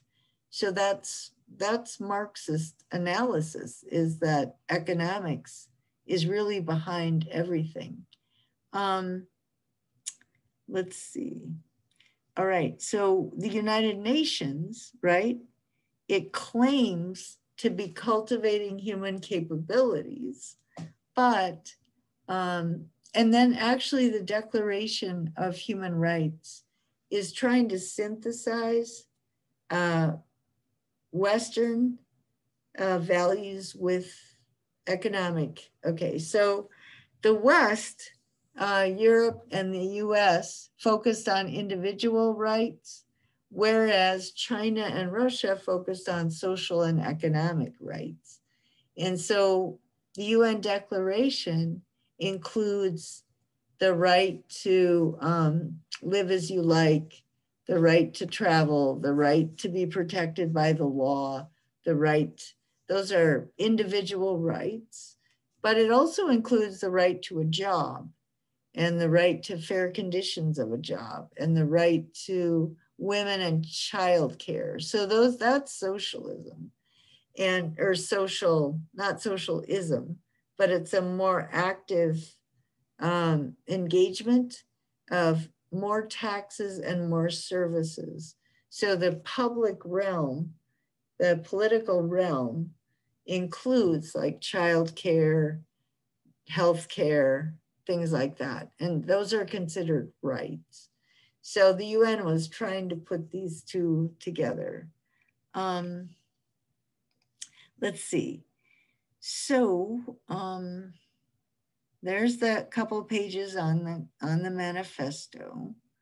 And then this one, all I want you to do is, it has 21 pages, but I just wanted you to look at page, you can look at these other pages because it is about capitalism at its worst. But the thing I wanted you to look at was this: students from 19 countries demand an end to an economics curriculum that blocks progress, right?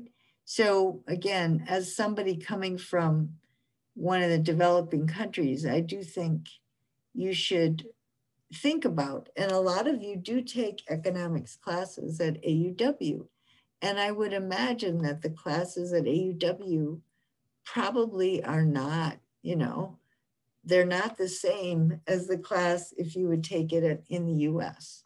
But I'm not sure, but I'd be curious to know, like, are you learning economics as if making money is the ultimate goal? Or are you learning it in terms of maximizing flourishing in general? It would be a more Aristotelian approach. And the cult of selflessness is killing America, but you don't have to read that. It's just that what I want you to see by the end of next class, the paradigm, right? So by the end of the next class, I will finish the section on this modern Western paradigm with Bacon, science, social science, the new social science, the doctrine of human rights, applying it to the world today, applying Locke today, Marx's criticisms of Locke. And when you read the manifesto, you'll see right away, he's directly criticizing people who believe in rights, right? Especially property rights. Locke and Marx's response, applying Locke in the world today, the United Nations, neoliberalism. Okay, so that's what I'm going to try and wrap that up. And then I want you to write a paper where you just think about, to what extent is your life or your culture or your country affected by this paradigm of modernity, and the way that was driving colonialism, and then the Marxist response to it. To what extent is what goes on in your countries some combination of capitalism, utilitarianism, Marxism, and your own culture, right? Hinduism or Buddhism or whatever. So your indigenous culture. I did have I had another short, yeah, I had a student at AUW gave me this, and I thought it was very amazing. The source of the corruption in citizens rises from years of habit and practice. To understand the current state of political virtues in Bangladesh, you have to analyze the colonial history, right?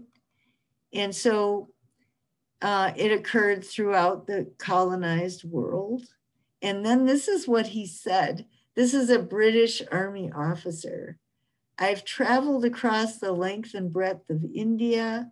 I've not seen one person who's a beggar, a thief.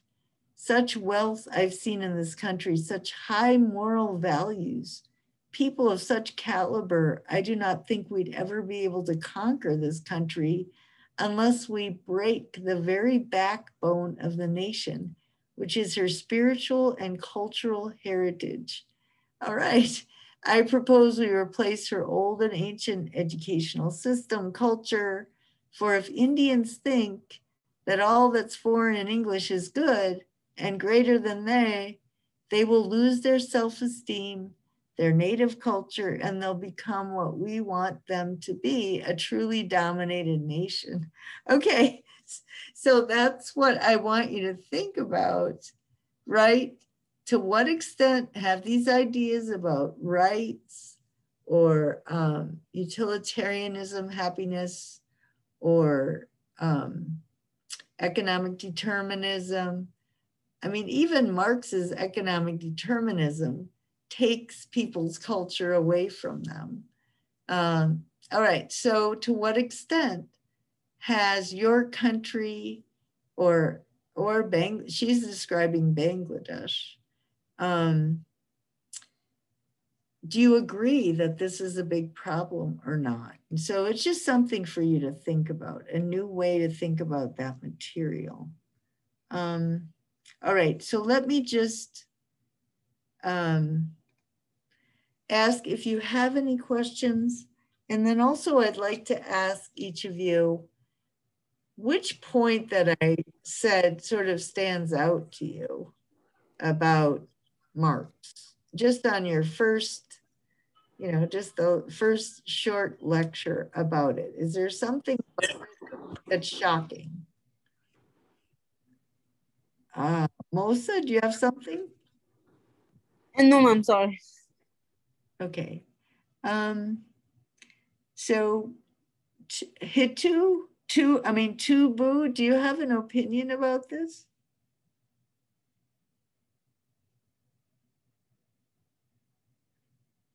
Because I know when I was in China, go ahead. Professor? Hello? Yep, are you there?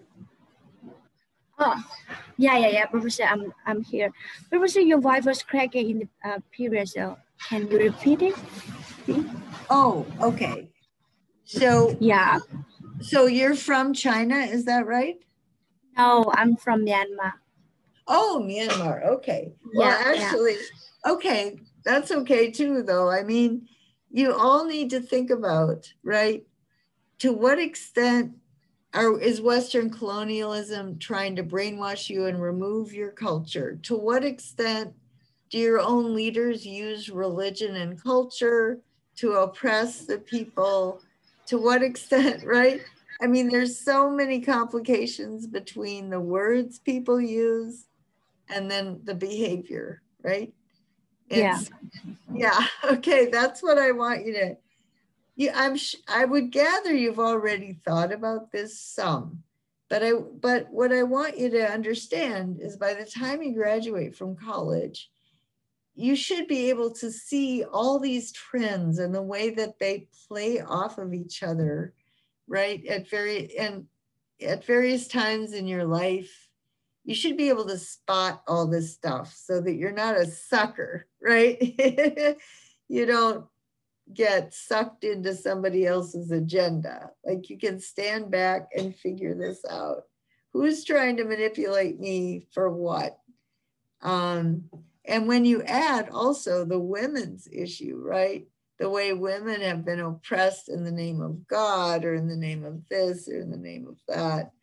Oh yeah, reason, Kant said women aren't totally rational.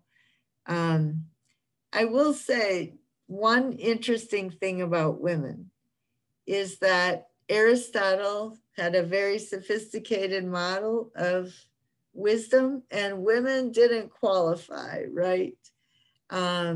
St. Thomas Aquinas had a very sophisticated idea and women didn't cut, weren't equal. And then, and Kant, right? Kant has this pure reason and he doesn't think women are equally, have equal capacity for reasoning. He thinks they can't act according to principles. They're too emotional by nature. Oh, geez. Okay, but the utilitarians, John Stuart Mill was a big leader in the women's liberation movement, in the movement for the women's suffrage, women to vote. So he was very pro women's equality, but this group, this particular subclass of philosophers, they think that the way people think is actually no different from animals. So if you let monkeys into the class of thinkers, I guess you can let women in too. So that, you know, women were never allowed into the group of equal human beings until the definition of human being was reduced to something that basically monkeys do too. We just do more of it. So that's kind of, I think that's really offensive. But Karl Marx would say women were defined in the way that would promote the economic system the best.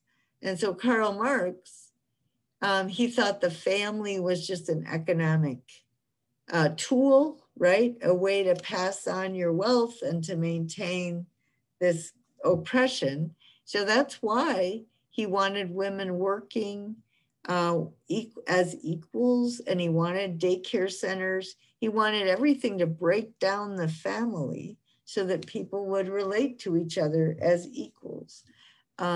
So, you know, so the family was just, it was, you know, people talked about it as sacred. It's actually just about money. Religion, people would say, oh, that's so important. And he'd say, that's just about oppression. And then nationalism, right? National pride. He said, forget it. It's, again, it's just a way for the leaders in every country to maintain their power in that country. And so the proletariat should be able to see through all that stuff and create this international taking over the means of production and then just handing it out in ways that give everybody, that everybody truly becomes equal and they have leisure time. They only have to work 30 hours a week because we can meet all our basic needs.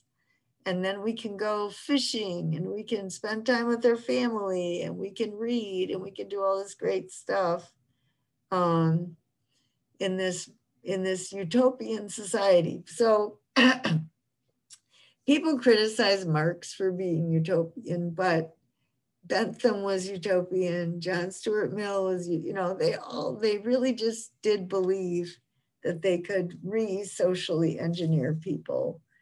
But that was all based on unlimited exploitation of the natural world. And even Marx, Karl Marx, he didn't care about the natural world either. None of these people cared. Having a sustainable culture was not in the works. It just wasn't part of their worldview. So that's why I teach this stuff in this class. So Poppy, do you have any reaction, any quick first reactions to Karl Marx?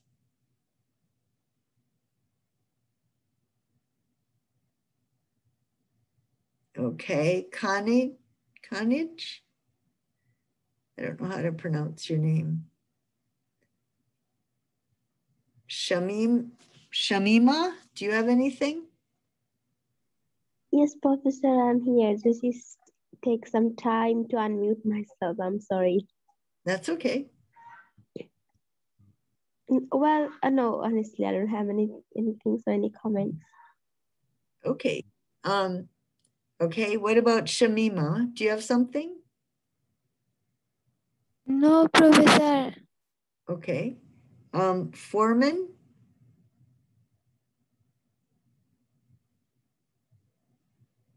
No. Jamie, do you have something? No, Professor. Okay. No, Professor. Ramisha, did you have a reaction? No, Professor. Okay, what about you, Rasi? I don't know. Every time I think of Karl Marx and communism, I always think of the dark history in Cambodia of the Khmer Rouge and how it's not following what the theory is saying in terms of sharing and living as a community, but rather we see the flaws of it's just the people in power who's actually having the control, and it's not really communism into action, but rather their greed and their brutality ruling them, because all that is happening in Cambodia is there's still class, there's still people being in the top hierarchy, killing each other, people not having enough food to eat and starving. And so I feel like the Khmer Rouge is an example of what it's like when the leaders are not following the theories and putting the theories into action. Right. They're just using the theory to gain power, as a matter of fact, right? Yeah, kind of like a scapegoat. Right. So the aristocrats, right, in these countries, there was a class of people that just kept inheriting.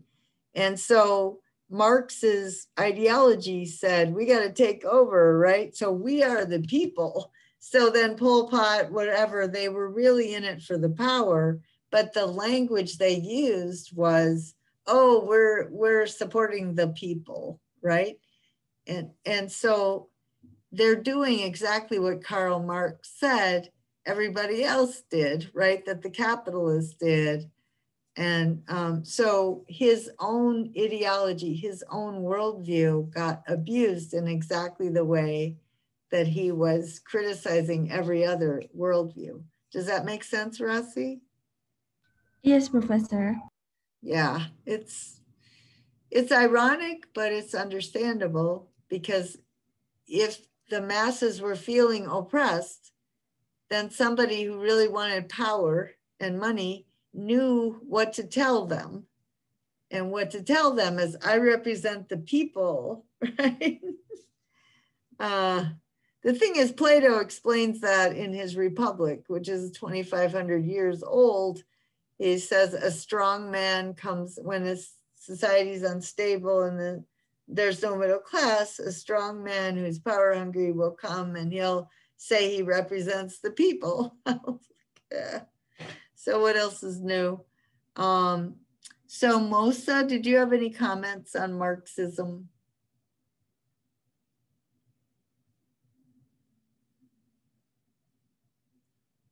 What about Sandani? No, ma'am. What about Shazneen? Do you have anything? Yes, Professor. I was thinking, I get where Marx is coming from, like his goals for a communist society, but I think in when it's in the hands of corrupt politicians, it can really ruin like everything. Right. Yeah, because governments can now they make use of it, like you said, they use it to their advantage. I think politicians nowadays, even like especially in Sri Lanka, they care more about themselves than the people, and they care even less about the environment. All that, like their power is just beneficial to them. Yeah, okay. And so in America, they talk about freedom and rights and all this stuff, right? It just means capitalist money. And in another country, they'll talk about Marxism and, the people. And it really is just, yeah.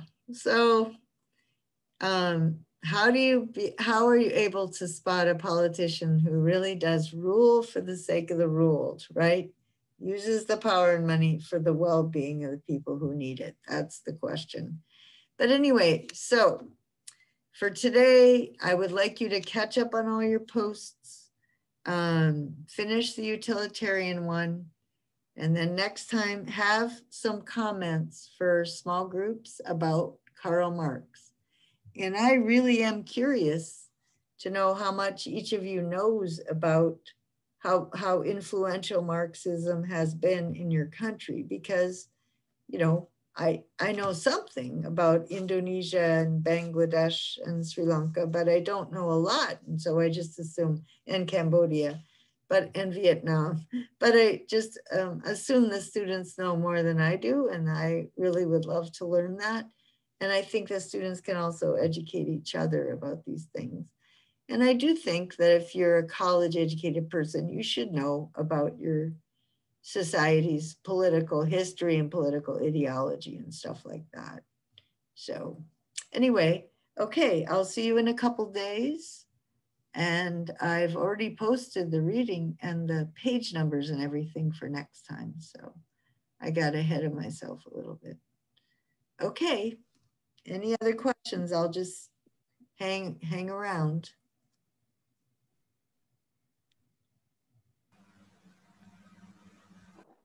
No, Professor. Bye-bye. See you. Bye-bye. Bye,